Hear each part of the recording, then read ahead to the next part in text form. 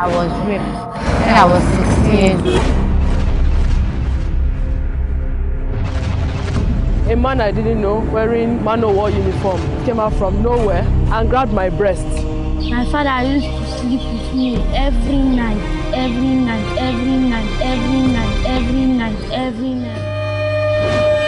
he told her that any day she say it to anybody, she would die.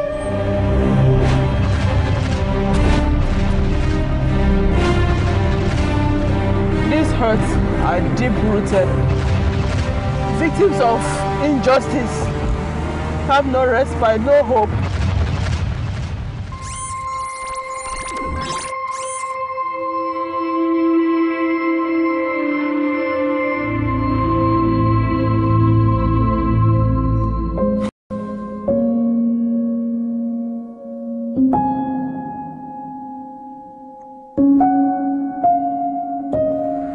I am all for services to humanity. I have seen a lot of things go bad, and I know that we cannot continue doing the same thing and expect a different result. I have decided to be the change I want to see in the society. At each point in time, when I speak not only as a victim of abuse, I speak from the perspectives of a victim or survivor, as we want to say it, and as a caregiver. The painful reality that there is really nothing in the society to help victims of abuse is what I want to change.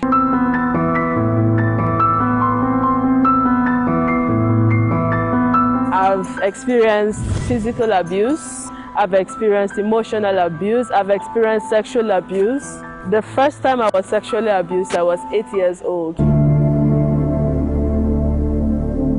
I was raped when I was 16 years old by my brother's friend. Here with me is my daughter. When I was 11 years, my father used to sleep with me every night. He has been sleeping with her and he told her that any day she say it to anybody, she will die. And I told her to lie down on the bed. Let me check her. Truly, my child, this thing was swollen. Her private part was swollen. He was removing water. I was like, I started crying.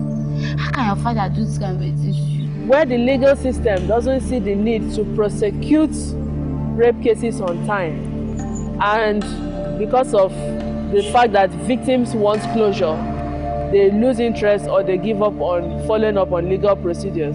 They try to make it look like the victim is responsible for what befell her. What's the reality in Abuja? Every police station, you have to meet like 6 people before you get to the counter. I went to police station to report. The first person you meet, what happened? Oh, I was raped. You were raped? Why you wear this kind of clothes? Why did I not go rape you? When I got there, they were saying I'm lying. That is because the guy didn't marry me, because he raped me. They were just insulting me. The police people, they were just insulting me.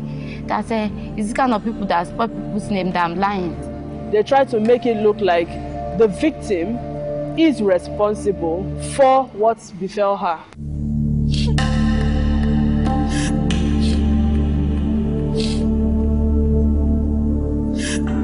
She took the police people to where he used to sleep with her.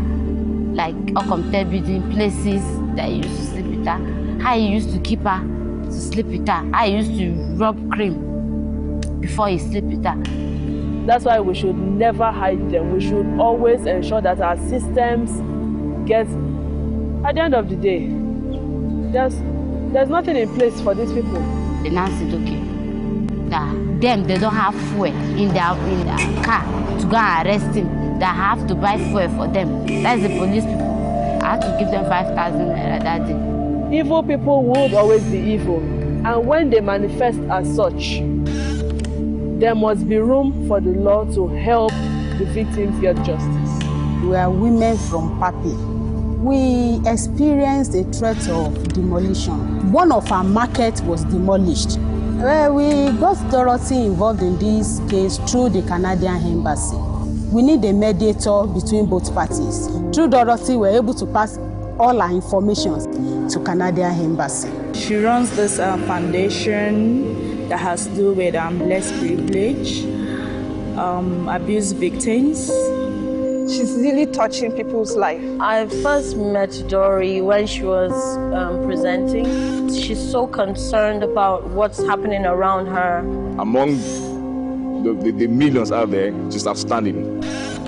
And in as much as it's not financially rewarding, what she goes through to make sure that there's justice, the little way she can to help the people that have been through a lot. She's doing something that nobody else has the guts and the willpower to do, because there are times she'll call me in the middle of the night like, man, I feel as if some people are trailing me, or I feel like my life is in danger somewhere.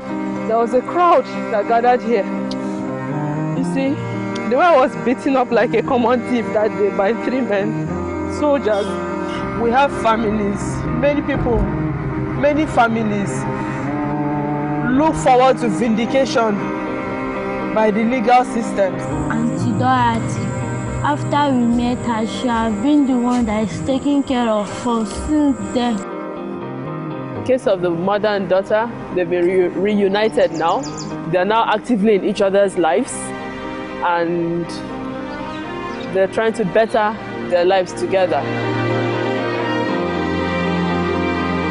My hope is that in the shortest time possible, Nigerians would have appropriate policies in place that protect victims, because victims are also Nigerians and should enjoy justice.